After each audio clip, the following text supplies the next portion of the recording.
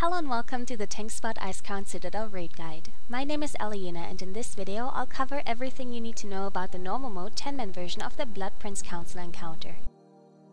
You're faced with 3 opponents in this fight that all share the same health pool. However, you can only damage one of the princes at any given time. Who this is changes periodically but will always be visible by the red blood ball surrounding one prince that indicates the invocation of blood buff, which makes them more powerful but also vulnerable.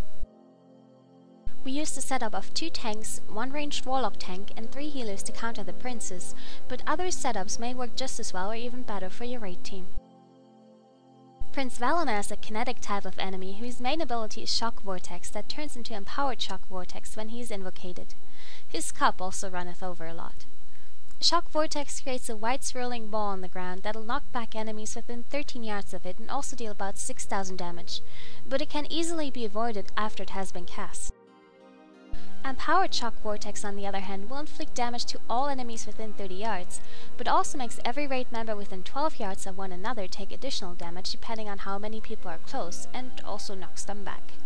So pay close attention to whether Valona casts Empowered or normal Shock Vortex, and make sure to be spread out if it's Empowered Vortex. Valona is always the first prince to get Empowered. The other ability he has is Kinetic Bomb, which is just a beach ball hovering in the air that drifts towards the ground unless it is consistently damaged.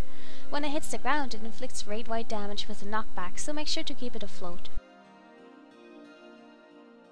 Prince Kalaseth is a Shadow Element Prince we used our Warlock tank for. He'll consistently cast Shadow Lance at whoever is tanking him, which hits for about 16,000 damage without resists. To counteract this, your Kalaseth tank needs to pick up the dark nuclei that spawn periodically throughout the fight. Our Lock said he just cast Corruption on them to get them to follow him, but either way you always aim to pick up at least 3 of them. Each of them will decrease your shadow damage taken by 35%, and this buff stacks, but it also makes you take some minor consistent damage. When Kalaseth gets invocated, he'll cast Empowered Shadow Lance, which hits for about 80k, so you see why you want to keep at least 3 balls around you at any given time. They disappear after a certain amount of time, so don't stop collecting, gotta catch 'em all. Ciderhelm is the Fire Element Prince. He'll consistently cast Glittering Sparks, which is a frontal cone ability that deals about 14k damage and slows movement speed of anyone getting hit. Ideally, this should just be the tank. More importantly, Ciderhelm's main ability is Conjure Flame, which summons a flame ball wherever he is currently standing, that will then float over to a random raid member and deal some damage to its target and anyone nearby when it hits.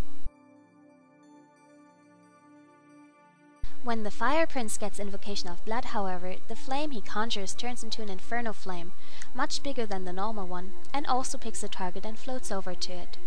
The more people that get hit by this ball while it's traveling to its target, the smaller the ball gets and the less damage it will inflict when it reaches its target.